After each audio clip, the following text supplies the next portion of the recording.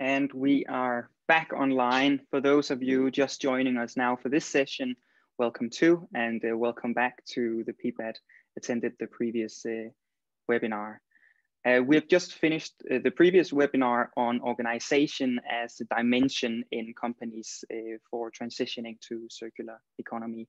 The video of that will be was recorded and will be uploaded tonight onto our website by yours truly, probably a bit late. So feel free to check that out if you couldn't attend the first session. During this episode here, we will use a survey tool called Mentimeter.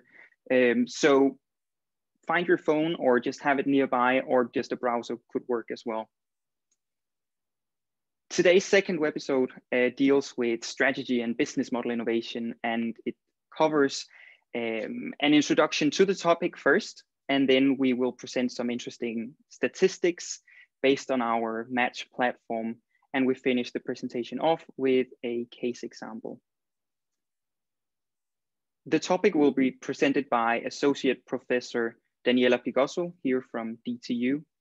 Daniela has a background in environmental and industrial engineering and has for the past 3.5 years led a DTU research project on business models for circularity. Daniela will be supported by McAloone, that you might have met already. And Tim is the lead of this project and a professor here at DTU. His research covers product service systems, sustainability, and circular economy. So actually, Daniela, the stage is yours. Thank you very much, Lasse. And it's really nice to be able to talk about strategy and business model for circular economy today, not least because this seems to be the area where companies have the highest interest when looking to circular economy implementation. In this project that Lasse just mentioned to you, we had 6 different focus areas, one of them being business model for circular economy. And that one was by far the one that we got the biggest engagement from companies. But then the question might be, why is that happening? And why there's such a big interest in changing our business model? I would say that's probably connected to the systemic change that is required for a circular economy, and the very high importance of both having circularity integrated into the overall company strategy, but also deploying that into different business models that will ensure that you are actually providing solutions that can ensure circularity across the entire life cycle of products. And let's have a look into the strategy and the business model to try to understand why is that happening. And I would take a starting point today in this report from the OECD in 2018, showing that despite the very high interest in business models for circular economy, we can still see that the market penetration of those circular business models today in industry account for no more than 5 to 10% of the revenues for most of the manufacturing companies that they had looked into. So there's a quite big dichotomy here, because yes, companies really want to change their business models. But if you look into what's the outcome and the final result of that, we can still see that we are in the very early beginning so far. Let's try to have a look in the report. And they also show different types of business models for different sectors. So for instance, we have product as a service or product service system business models, where instead of selling the product, what we start to do is to establish relationships with customers that will be either based to having access to the product and paying for having access, or maybe based on the results that you are getting from using those products. We can see some sectors here, for instance, the automotive industry, especially in relation to chemicals, with a quite high market penetration. And you can also see in the books area with a quite high as well, up to 35%. But then we also have other types of business models, for example, the product life extension. So how can we design new products to last for as long as possible? And when doing that, providing services to maintain those products and to make them to fulfill their functions for a longer time. Here we see sectors, for example, machinery. We focus on remanufacturing with a yet very low market penetration, 3 to 4%. And then we also see something similar in the automotive industry with only 1%. The final business model they have explored here is waste as a value. So how can we use recycling strategies, for instance, for recovering the value of materials and putting them back in the cycle. And what we can see here is that in the paper industry, it's reaching about 38% of the market. And plastics, which is actually one of the biggest focus in Europe just now, it's only 13% so far. And the big question here, and what we see from our research in business model implementation, is that companies still face lots of challenges when developing new business models, when piloting those new business models, but also when implementing them.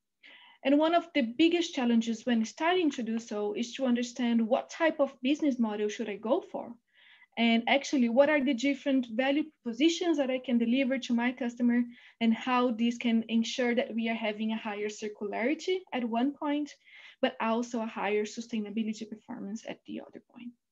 And there are lots of different tools out there, and in the MATChE platform, you can also find these patterns. It's cards that can help companies on the basis of a number of different cases, more than 200 companies, to identify what key areas would be important for them to implement in their business model, both from a downstream point of view, looking to value propositions, but also an upstream looking to value creation in collaboration with key partners and the entire value chain as well. Now, let's have a look into the MATChE assessment. What types of questions companies answer when trying to understand how ready they are for strategy and business model innovation. And here we basically have 5 main questions that I'm gonna go one by one together with you. But in the meantime, while I present, I'd like to invite you to join this menti.com. You can see that at the bottom of the slide with the code 8527619. And then you can answer the different questions so that we can actually compare the readiness of the people here in the room today in relation to the readiness of the companies that have answered the platform.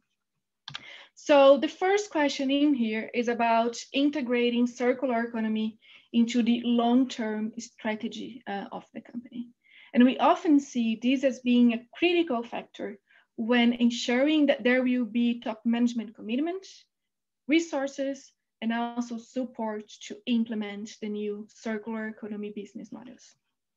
The second one has to do with resource allocation. So the question here is, to what extent have the company management committed themselves to circular economy initiatives? That's the first thing, but also allocated resources to do so. Yes, there is a business case when implementing circular economy, but it also requires investment in the very beginning. The third question has to do with the value propositions and to what extent the companies are identifying new ways of proposing value to their customers that look at all the different life cycle stages. So not only in relation to the use phase, but also looking to extraction, manufacturing, use, end of use, and then ultimately end of life as well. And by experience, we can see lots of different opportunities in there. Question number 4 has to do with communicating these new offerings to the market. So ensuring that there will be market acceptance of your new circular business models and that customers can actually understand what's the value that they can get out of it from a sustainability, from a circularity, but also from a user point of view.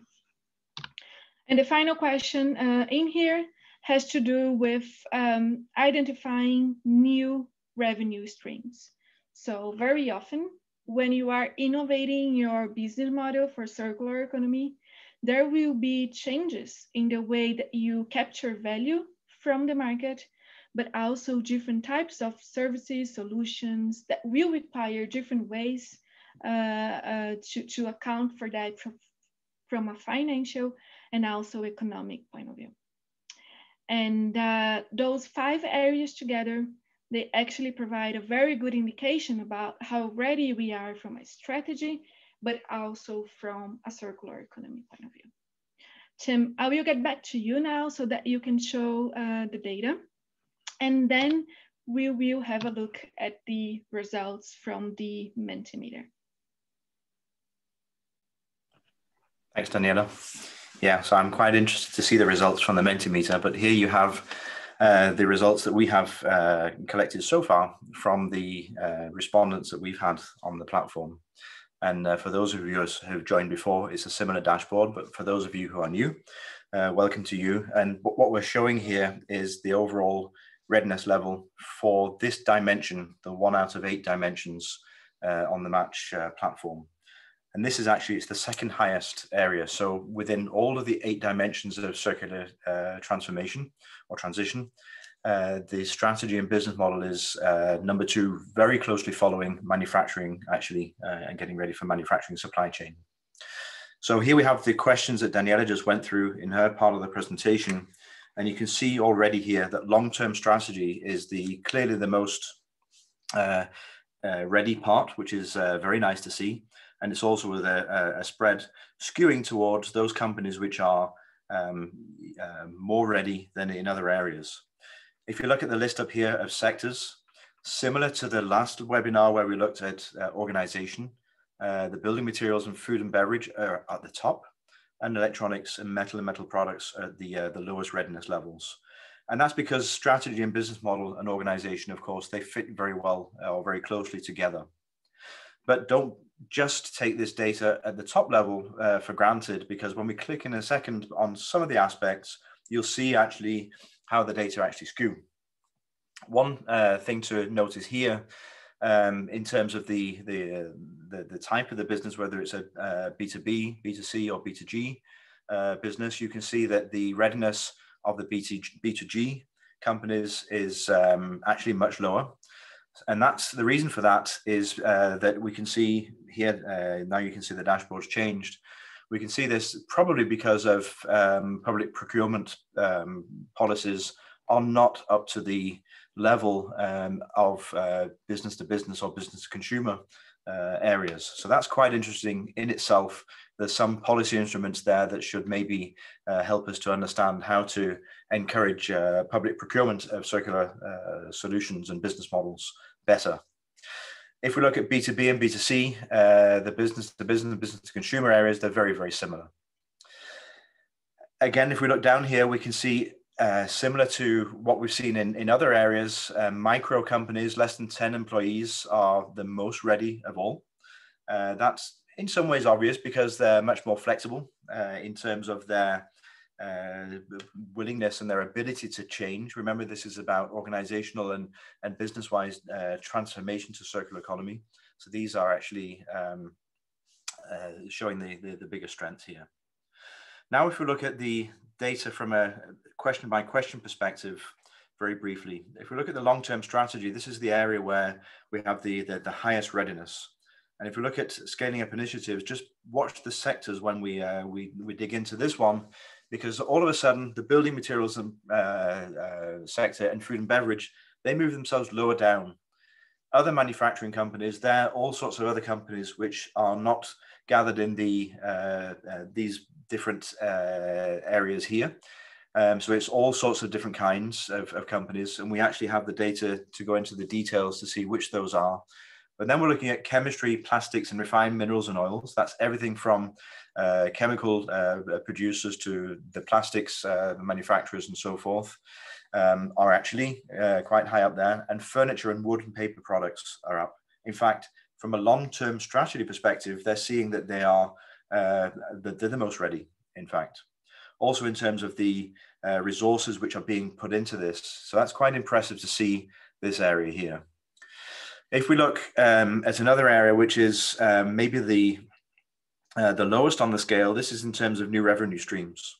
So this is quite interesting. We can see lots of long-term thinking and obviously lots of pilot projects going on, because from a revenue stream perspective, we're seeing that many haven't even started to look at the business case or to see how we can expect to alter the way in which our revenue stream is going to alter here. And you can see here that by sector, the textile and footwear and clothing sector, and then small products like toys and safety and sports equipment and so forth, are actually the ones which are the most ready in the aspect of actually making this change. And we can see that in the cases that we've been looking at also in terms of the readiness to change here. Maybe one final insight here before I give this back to Daniela to look at your responses on the Menti and to give over to some Q&A before we finish. If we look at in terms of new value propositions, so this is actually what are the pilots we've been running, what are the different business proposals we're looking at here. If we look at this one here in terms of new value propositions, here we see that the building materials sector is not there at all. So it's in terms of other manufacturing companies, electronics, metal and metal products are looking at are very far ahead in the amount of companies we have here. And then if we're looking at those which are planning and scaling up, here we see that the building sector is all the way in the top again. And in fact, this is the only area that they are represented in this view in this particular question. We could go on for hours looking into these data, but we're going to be continuing to slice and to dice these data and present them both on our website, but also in some papers that you can read. And part of the MATChE project, of course, is to communicate this to policymakers, to industry organizations. And we have the Confederation of Danish Industry as one of our steering group members, and also the Danish Environmental Protection Agency, another steering group member, which we're basically working closely together with to look at how we get the most interesting and insightful and useful data to present to them. So back to you, Daniela. I'm interested to see what our participants have answered on the Menti, but also to start some Q&A. Yes, so let's have a look into that. And thanks for all of you who added your insights into the Menti. And it's actually quite nice to see that it's very similar to what Tim just presented.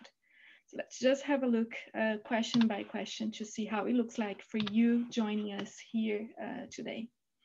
If we start by looking into circular economy integration into your long-term strategy, we can see that the large majority of you are either just now trying to understand the potential or planning the pilot implementation. But we can already see some of the participants planning scale up and also scaling up or having already a full implementation. That's really similar to the pattern that Tim just showed to us. If we move forward, and here we look into management commitment, it's a similar picture again. Probably the same people that answer that they have a very high strategy commitment to circular economy have also answered that they have top management commitment for that. And then we can see that many other companies are coming along the way. If we move to question number 3, that was in relation to identifying new value propositions across the product life cycle. We can still not see from the participants today anybody already scaling up or with full implementation, but the pipeline is definitely there already. We'd love to hear more from you in the comments, maybe in the chat afterwards, what you are doing. But here we see quite of a big difference, right? So when it comes to actually moving from the internal company planning to communicating the value of the new offerings and new value proposition to the market, then it seems that we are quite behind. And most of the companies and the participants here today, they are still trying to understand the potential. And finally, the last question has to do with revenue streams and financial models. And we can see a similar pattern from the one before, with some of you also mentioned that this is not relevant for your company. So interesting to see some correlations in relation to your inputs today in the Menti and all the data that Tim presented just before. So that was what we had for today in relation to the business model and strategy for circular economy. And now it's back to you. Let's say we might have some questions from the audience. Yeah, we do. The first question is for you, Daniela. You presented some different tools to identify new innovative business models. How do a business decide which one to go for? Yeah, that's really a good question. And I'd say that there's indeed lots of research so far looking into how do I identify the opportunities for new business models by looking into customer, the legal context, looking into competitors and doing benchmarks, and looking into both sustainability potential and circularity potential. These are all very important input data that can then be supported by tools that have an aggregation of different business model patterns, as we'd call it, and really help in defining which ones are in scope for your organization and also which ones are outside of scope. I would really recommend you to have a look into the work we've developed in the Circuit project. I will add the link in the chat in a little bit for you, where you can have access to all of those tools that are, of course, also available in the MATChE platform. Thank you. For you, Tim, I have a actually really interesting question. You presented the data before, and someone with really sharp eyes noticed that electronics industry and sector is the one with the lowest score, but interestingly, they are under a lot of different regulation. I'm sure the question is related to the Waste Electronic Directive here in EU, and also the what is it called? The Afterlife. Exactly. Yeah. Thanks for that question. I think it's very well seen, and it's fascinating. That's the question. You'll see in an overall perspective, they are very low. Depending on which area you look at, they're basically in a different situation. But basically, what the reason is, I think, is because of the directives about the Eco-Design Directive in particular. I think the electronics industry is very, very driven by the legislation. So we're seeing that the bar is being raised in terms of what is allowable and permissible to do. And on the other hand, the top part of it is a lot of the initiatives here and a lot of the business model cases we've seen here and the companies we've been working with they haven't had the same baseline raise over the years from directives, and they're seeing the possibility and the freedom to take the initiatives and look at new value propositions and look at their strategy in the future. So I guess that's one of the reasons why they're not quite as high. And I think there's something about the overall conditions for the different sectors that we can see here, as I mentioned at the start, with the building materials and food and beverage being very much in focus. So this is one of the reasons why the business model perspective has been quite deeply in focus here for the business model perspective. I guess those are the reasons. But good question. We're going to be looking deeper into the data. Yeah. This next question here could be answered by both of you, I'm sure, but I'm going to send it to you, Daniela, because you gave us this Menti questionnaire, and the questions were on a scale from 1 to 5, and that's the same as the companies would rate in the MATChE platform. But in the data shown, readiness in a sector was shown to be 11.46. How is that happening? Yeah, let me go through that together with you. And for that, I will also share the dashboard again so that we can have a look at that together. So here, what you can basically see is that for every specific question, it's going from 0 points to 5 points that are following the readiness scale, right? From one, not really started yet or understanding the potential, all the way through scaling up the different initiatives. And then in order to be able to calculate the overall score, in the big one, what we have is it going from 0 to 25. So 5 times 25.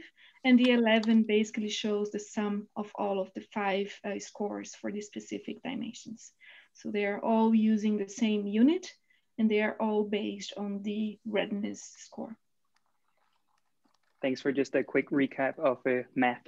Tim, I would like to send the last question to you. That is from Henrik, and he asks, apart from the webinars here and the MATChE platform, how can he take a deeper dive into our tools and to assist Danish companies and probably global companies in transforming into circular economy business models? Yeah, thanks for the question, Henrik. So you're more than welcome to go in and try the platform. As I mentioned before, anyone can go in and it's completely free to try it out. If you're a manufacturing company, which is basically what the MATChE project was initially or is actually designed for, then you'll find that you can go and look into the depth of the data and the tools rather. And all the different cases. If you're an academic, a consultant, or from another branch that is not within scope on the dashboard that we showed, then we can talk. You can send us a mail. We can get in contact about how to do that.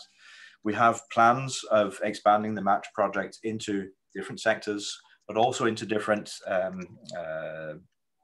stakeholders. So that we'd like to develop this so that consultants can use it. We'd like to develop it so that service providers can use it. And then we'd like to go into different sectors, not just manufacturing, but also agri-food, maritime, materials, and so forth. So this is our plans for the future. But until now, you can go in and look at the platform and look at the tools. If there's any particular that you'd like to ask us about and you'd like to talk with us about ideas of implementing this, just get in touch with us, both Daniela and me, and we'd love to chat with you.